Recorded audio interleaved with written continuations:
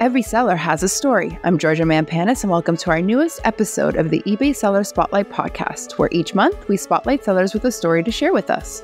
Our guest this episode is waiting in the green room, but before we bring them out, I have some exciting news I want to share. Our biggest seller event of the year is back. That's right, eBay Open 2023 will be back for a hybrid event. The events kick off with our in-person eBay Open Studio celebration on September 26th, taking place in Atlanta, Georgia, Chicago, Illinois, Philadelphia, and Phoenix, and virtual events taking place from September 27th to the 29th. Join over 10,000 sellers for insights, trends, and access to training sessions, seller-led sessions, category breakouts, inspiring keynotes, networking opportunity, and so much more. We've also got a few other surprises up our sleeve, including a sponsored expo, free eBay swag, who doesn't want swag, each day, and many ways to celebrate being a small business owner on eBay. General registrations begin August 1st, but you can sign up to get early access to register on July 31st. That way, you'll be first in line to grab a spot for the in-person eBay Open Studio events. We can't wait to see you there. Speaking from hearing from fellow sellers, our guest this episode grew up around watches, and although sought a different path in life, he ultimately ended up back in the industry, now owning a business. He is the president and CEO of Time Titans on eBay. Welcome, Rich Reichbach. Hello, happy to be here. Tell us about your business. What do you sell? I am a watch dealer, second generation one. So my father had a clock and watch shop, and I kind of branched off of that, and I do vintage and modern pre-owned and collectible watches. And when did you start selling? I started selling full-time in 2004 after I graduated Tulane University and went back to work with my father. That was when I began in earnest. I took forays throughout college where that was sort of the beginnings, but didn't become full-time until I was with my dad. Okay, so tell me a little bit about college. What were you taking?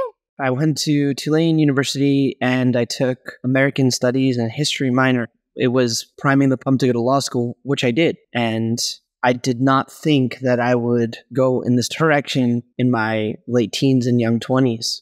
There obviously are some sort of transferable skills that you developed during your time in school. What are these skills that you utilize now?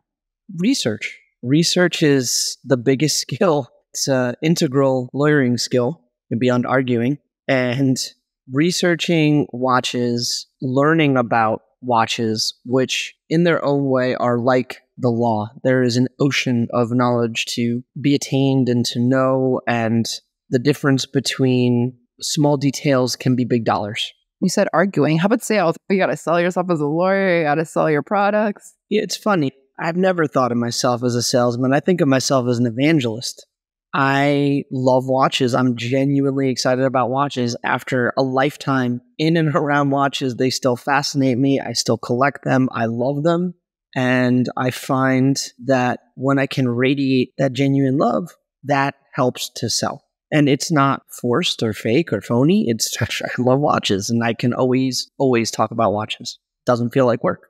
So tell me about watches. Tell me about your first ever experience with watches and like what made you realize you really love them. I remember being 5 or 6 years old and being around my dad's watchmaking bench, and he had parts drawers full of pocket watch parts and just kind of pulling out these pocket watches. And I think the smell is one of the first things that I remember.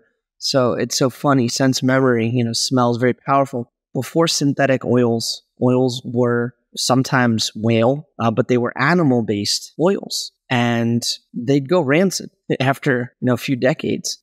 Just the smell of old oil, of turned oil, it's funny, but it's an incredibly nostalgic smell to me. And I didn't really appreciate as a child, I didn't have the perspective to know how special it was what I was surrounded by. It wasn't until I was older.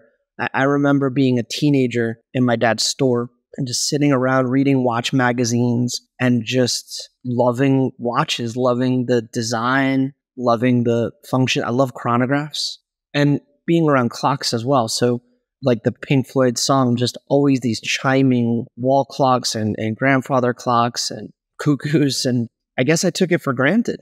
And is there a specific watch that you loved growing up and you're like, I need that? And they kind of just all went from there? It's funny. Fortis was this Swiss brand that had a Flieger chronograph that I remember I loved. When I went to college, my dad had bought over the counter a Tudor Submariner. It's a small rose, reference 7928. And if you're a watch guy, you'll know this. Now they're extremely valuable. At the time, he took it in over the counter for maybe $600. This is the year 2000. And maybe at the time it was worth $900. It was not the $10,000 to $15,000 watch it is today. So I had that. I went to college with that. And I think when I came home on my first break, he had gotten it was maybe a year later, he had gotten a Fortis Operation Enduring Freedom Flieger Chrono. And I traded him this Tudor sub for this Fortis Flieger Chrono, which now seems funny. At the time, I suppose the Fortis might have been worth more money, but that has changed to the tune of 10x over the years. But it sort of started me on this path of loving watches. It first made me go the sort of eBay watch buyer route of I'd go to my dad, I'd trade in, I'd take this, I'd take that, and sort of gave me a lot of exposure to modern watches. And then it kind of wound me up from there. So what was your first ever experience with eBay? Late 90s. I was sort of a sporty nerd. I did lacrosse and swimming and fencing, but I did plays and I loved Dungeons and Dragons. I loved Warhammer. And so I did these Warhammer figurines, and I went onto eBay to buy people's kind of collections of them because it was so much less money than going to the store. They were very expensive. And so I was ordering stuff on eBay from the time I was 16 in 1998.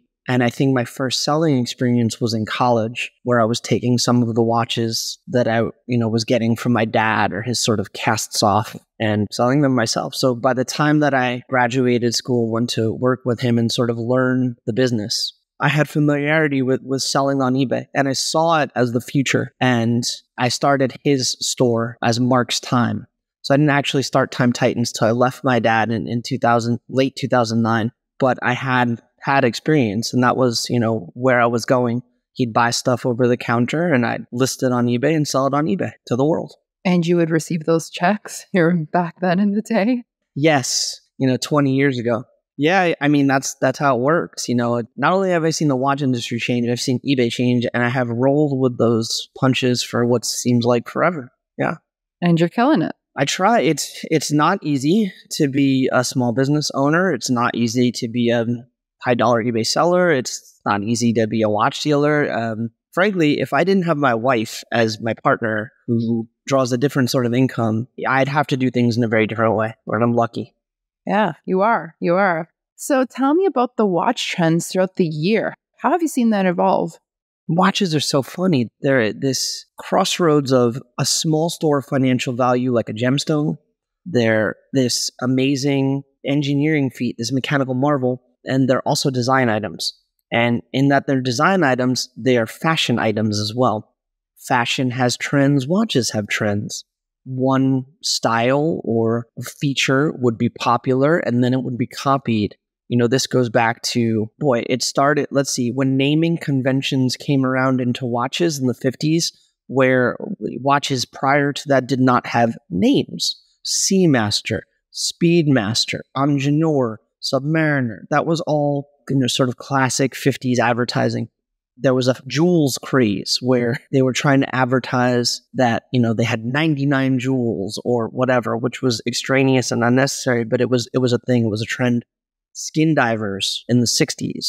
One brand did them, then they all did them. Orange. Doxa did orange and other brands did orange. And then into the 80s, you had PVD, which is a physical vapor deposit. It's black coating. PVD in gold, titanium in gold. Late 80s.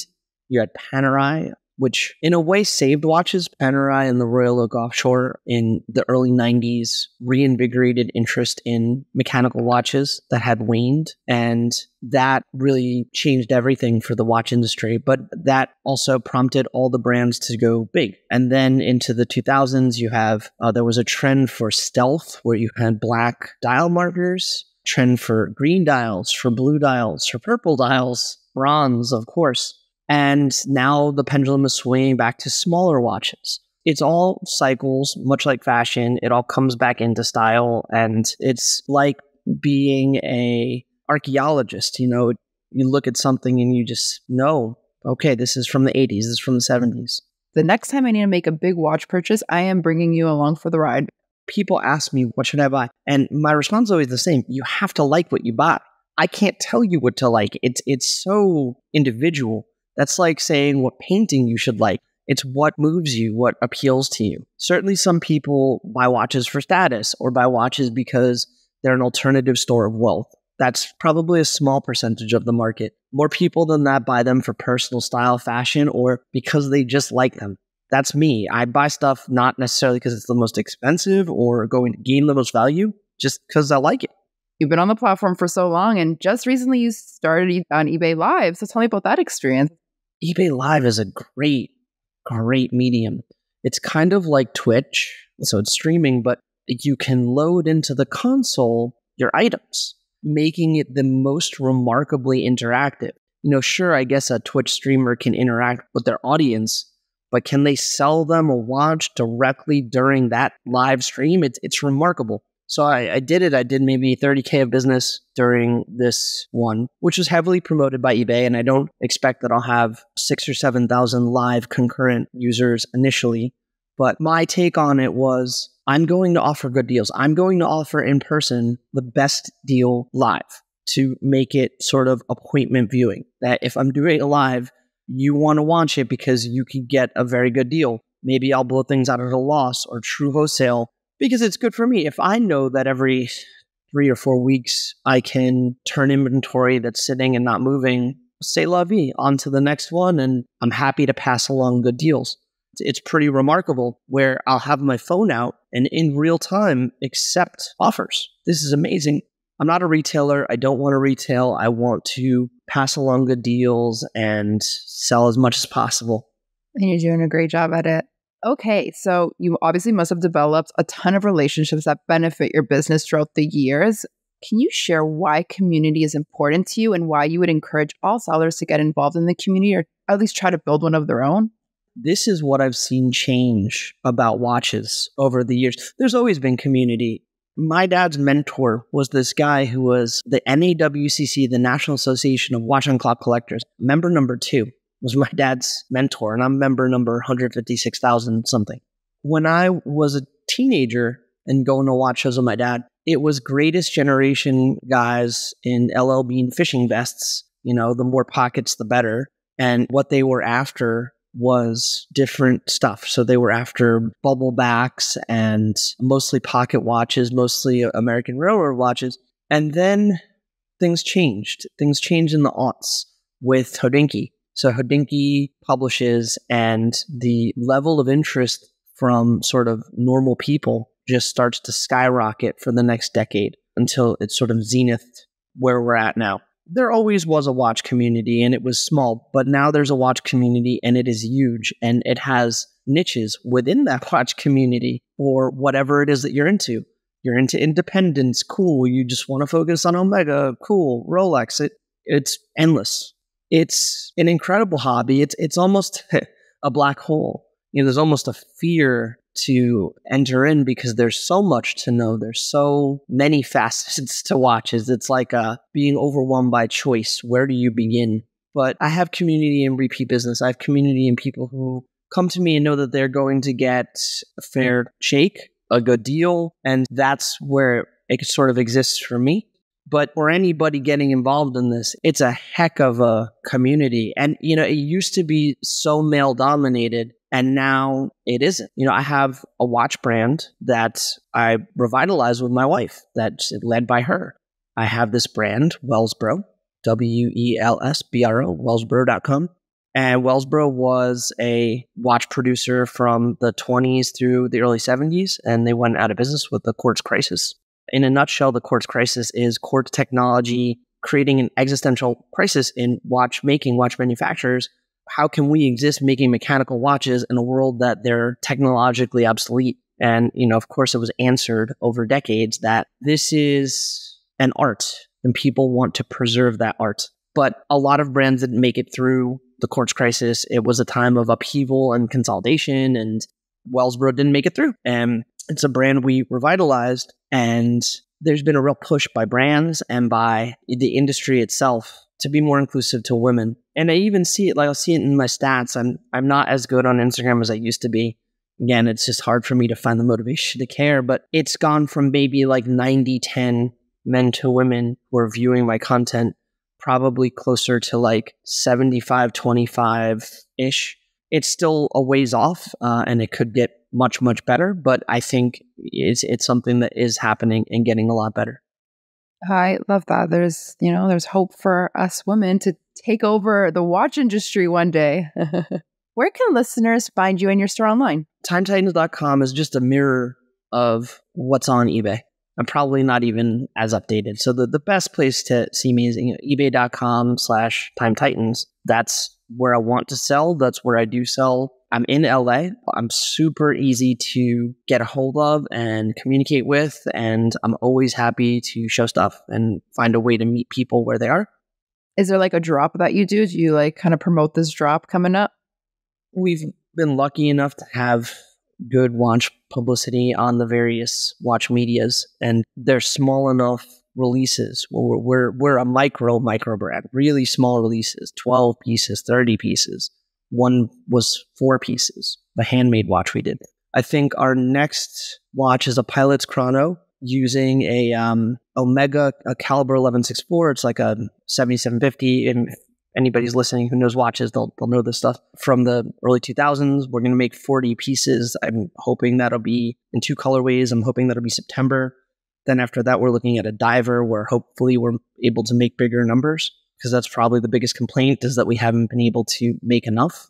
That's something we're working on. I think Wellsboro it's a pet project for my wife and I. Wellsboro for us is a client that won't say no. It's a way to do whatever we want to do and not be constrained. It's a way for me to make the watches that I want to wear, which is really cool, because I still love watches. I still collect watches. I genuinely get excited about watches. Literally during this podcast, I'm looking down my phone. I'm seeing that I'm being pinged about making quotes for stuff, so it doesn't stop. A lot of things ahead in the future for you. It's really exciting. And I will let you get back to, all those questions you're getting. But thank you so much for being here today, Rich. Thank you so much. Rich Reichbach sells on eBay under the store name Time Titans. Shop his store for vintage, modern, and collectible watches. We hope you'll join us on our next episode, where we'll shine the spotlight on another seller with an amazing story to share. I'm your host, Georgia Mampanis. Jim Griffith is our editor-in-chief. The eBay Seller Spotlight podcast is produced by Lipson and Podcast 411.